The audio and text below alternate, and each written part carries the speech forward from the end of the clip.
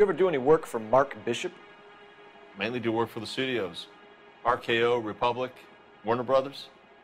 So yeah, when Bishop is doing work for a studio, yes. When did you last see him? Now I'm doing work for his next picture. Still pre-production though. Haven't seen him around here in a while. I know you're lying, Hopgood. Bishop was here, and you know exactly what he was doing and what he left lying around afterwards. You come in here without a warrant, and now you start throwing your weight around?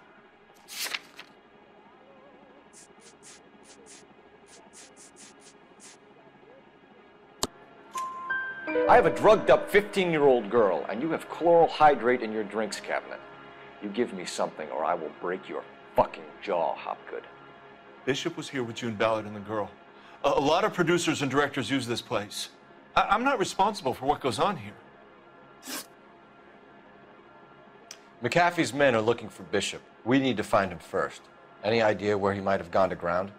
If he really tried to kill McAfee's wife, my advice to him would be to leave town.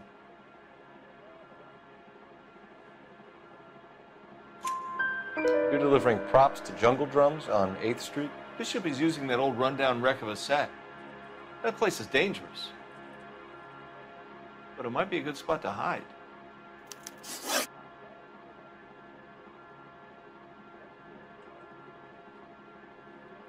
What's the deal with you and June Ballard? Look, buddy, I make props. I hardly ever meet the talent unless it's something tailor-made for them, like a sword or something.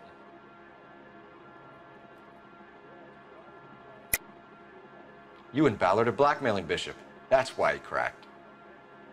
You got nothing on me. My hands are clean on this.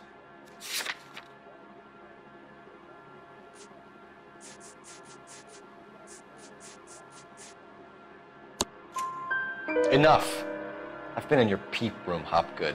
I've seen your smut pictures and the camera setup. You made a movie of Jessica. I found the canister. The deal is I get to sell the movies to burlesque houses and private collectors. These movie guys love seeing their cocks on screen. But part of the arrangement is I never film their faces. June had me film Bishop, and then she kept the movie for insurance.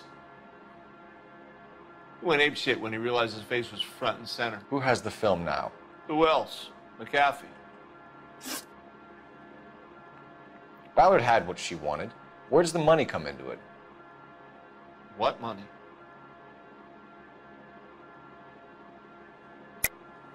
Enough of the lies.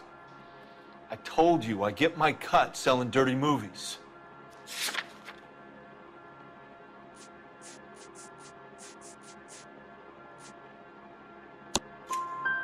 Your ex was getting 20 large from Bishop. If I wanted to skim 20 from Bishop, we'd do it through the movie budget. June said she'd sell him the film once the movie had wrapped, but Guy wanted cash. He's in a cash-only business. You think I had a choice in this? That's all for now, Hopgood. We're taking you in. Phelps. Roy Earl, ad vice. Hold on a moment.